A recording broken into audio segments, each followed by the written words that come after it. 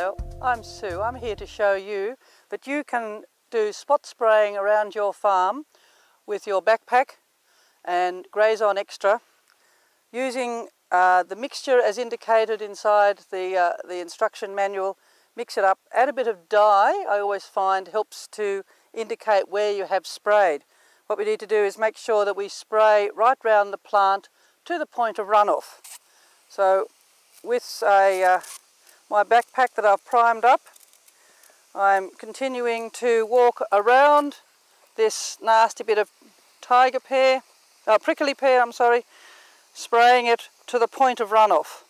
You can see when the drips start coming off that you've made sufficient cover, and let's just make sure you've gone right down to the bottom and got any stray branches around the outside, and I'm sure you'll have great success with Grazon Extra.